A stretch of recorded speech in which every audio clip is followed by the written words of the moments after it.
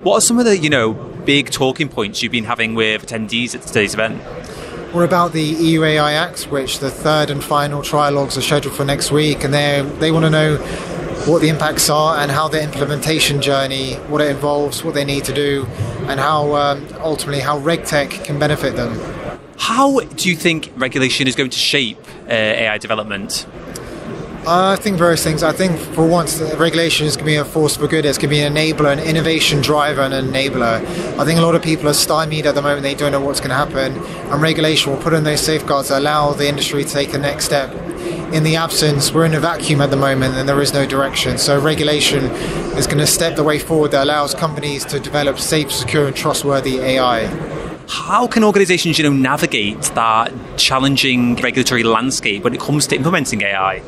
I think working with the right partners, so people like CMS, one of the world's largest law firms, to help with the implementation side of things. The RegTech, so our solution, which is KYAI, Know Your AI System, helps you identify and do the risks, identify the risks, and then you know how to tackle the implementation part. A lot of the obligations apply to high-risk systems, but that obviously you need to know what the risk is before you apply. So businesses need to take stock of what they're doing.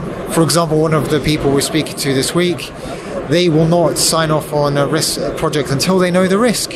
So we want to enable them to declutter their lives, to enable them to make those decisions and to keep business moving forward. Why is regulation on AI so important? Because of the risks it poses to the safety, security and fundamental rights and democracy of individuals.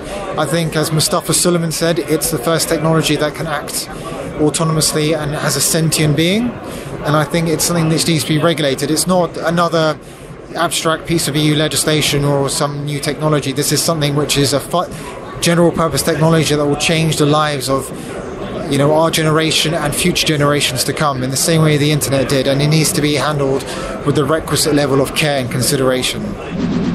For the latest tech insights, visit em360tech.com.